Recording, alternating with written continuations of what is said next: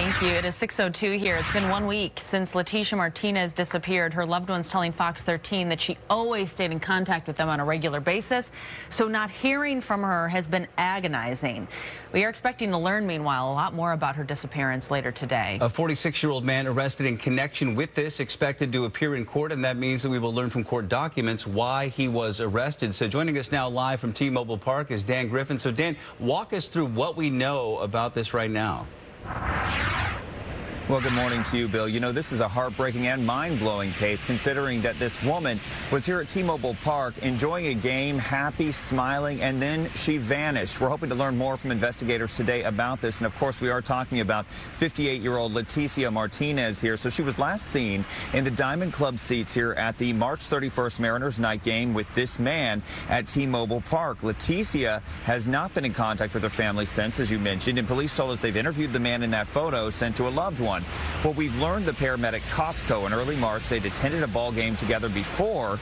This Wednesday, Seattle police posted that alert that Leticia was missing. Now, we now know 46-year-old man named Brett Gitchell was arrested just yesterday in connection with her disappearance. He's locked up in the King County Jail for investigation of murder, kidnapping, theft, and assault, and he has a record before this. Now, Leticia's family believes that Gitchell is the man in the photo at the game. We've also learned that SPD recovered a car linked to Gitchell or Martinez. Still, detectives have been tight-lipped in this case. They haven't told Fox 13 News how they've linked him to the case or why he's been booked for investigation of murder. But we know another woman tells us she saw both of them at 2 games. Raiders fan. She would go to the games every year, and she'd have the seats where she'd always be through her company. They would provide them their place tickets and stuff, which is really nice.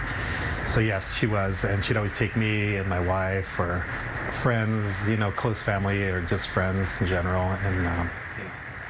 Like you said. And that's her brother there. This story only gets more complicated and weird. According to Fox News, sources close to the family say that her son was lured from home over the weekend by a man, then allegedly beaten before he was able to escape into the woods.